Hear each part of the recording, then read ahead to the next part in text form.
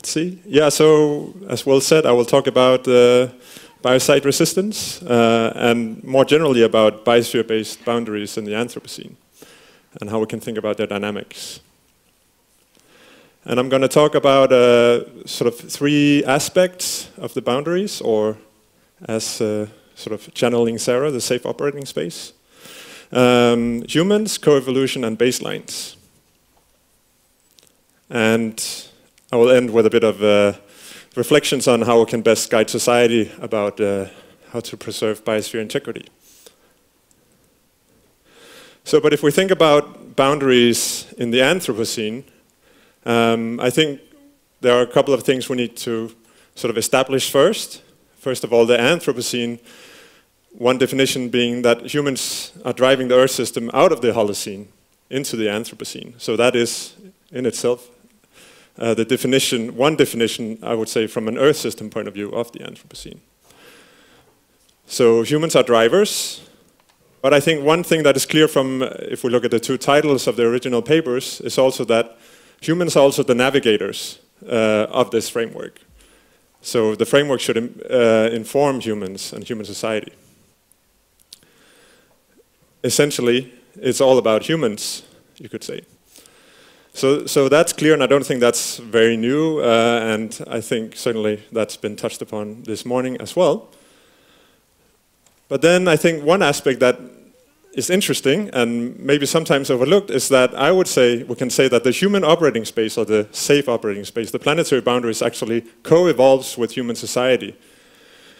And that might sound strange now that Johan said there are 9 and they don't change, but I think we actually already have evidence of it. We can, for example, look at stratospheric ozone depletion, which is a good example of a boundary that co-evolved, a vulnerability of human society that co-evolved with our technology. So if we didn't have technology that emitted ozone-depleting substances, we probably wouldn't have had this part of the framework already. And I will talk about then 2 of the, you could say, not so easy boundaries to think about. I'll illustrate another example of coevolution that touches on biosphere integrity and novel entities. And part of what I want to show there is that we don't always have Holocene as a good baseline, so sometimes we need to come up with some other way of finding a baseline.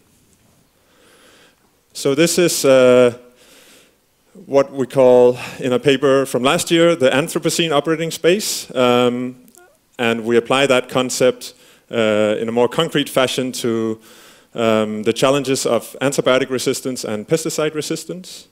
So here on the graph you see pesticide production through time. It could actually have been one of the great acceleration graphs, I think. And similarly with the antibiotic, this is the number of antibiotic classes introduced or in use in society, sort of also going up through time through the 20th century. And in this paper we applied the concept of niche construction, and I think I was really appreciative of Sverker's talk this morning about the environing, I think, technologies, because this is a good example of a technology that creates other vulnerabilities. So it's a related concept, niche construction. There you have it, antibiotics, pesticides. And here is sort of our assessment of the framework that we introduced. So you have, again, here a safe, an uncertain, and regionally and a globally surpassed state of the operating space. And as you can see, there's one type of resistance, antibiotic resistance in gram-negative organisms. Right now, we don't have any antibiotics that work to treat some of these gram-negative infections.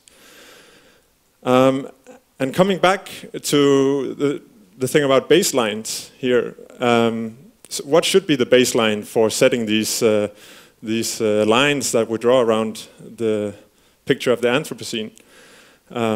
Because when we were in sort of before 2050, maybe we could say in the Holocene, susceptibility is the opposite of resistance, wasn't actually something that humans depended on, because we didn't have antibiotics or pesticide to treat infections or agricultural pests. So we can't really use the Holocene state as a baseline, but we have to come up with other ways. And here we used a simple classification scheme. So here we have pan resistance. This is when there are no other pesticides or antibiotics that work. But we have a large uncertain zone going between sort of single drug resistance and multi-drug resistance up to extensive drug resistance. And if you want to read more about this exact framework, I'll point you to the paper, and maybe we can come back to it as well in the discussions. But I think this illustrates nicely the concept of coevolution. And really, if you think about it, it is actually an example of how technology is involved in co-producing ecosystem services. And here we can argue that this ecosystem service of biocide susceptibility, we argue that it has non-linear global dynamics, so there are actually some thresholds. So this paper provoked me to think more generally about biosphere integrity in the Anthropocene. And so far, Belinda talked about it this morning. In the 2015 paper, I think it covers three aspects. The potential for life to keep evolving, that's the extinction rate, and also phylogenetic diversity. And then there's the role of the biosphere in Earth system functioning. But I think we may be missing one part if we are really to guide humans sort of towards safely navigating the Anthropocene. So there are some other things, some other biosphere processes that human society depend on that we want to inform them about, to identify guardrails for. And I think it might have to do with sort of global scale ecosystem services or ecosystem function thinking. So we right now have a master student, Anil Singh, who is working on this at the center. So you can also talk to him if you want to hear more. And my final contribution would be sort of actually, if we think more about the sort of the functional diversity, the new component of biosphere integrity, if we think about that, that actually can be thought about as a sort of biological contribution to many of the different boundaries. So I think this touches upon the point that Belinda mentioned this morning, that biodiversity is part of regulating many of the boundaries. And actually we can think about physical, chemical, and biological control variables for multiple of the boundaries.